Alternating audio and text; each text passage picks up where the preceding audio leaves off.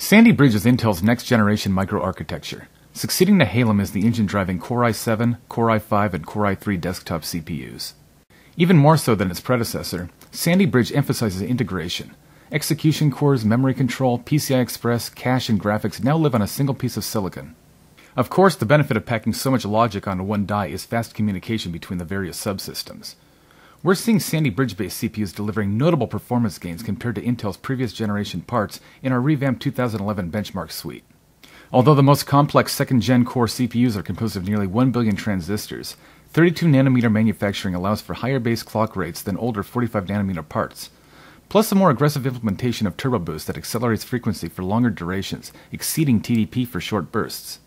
Optimizations to turbo boost extend beyond the CPU. The on-die graphics engine, which shares the processor's thermal sealing, can also be sped up in response to demanding 3D workloads.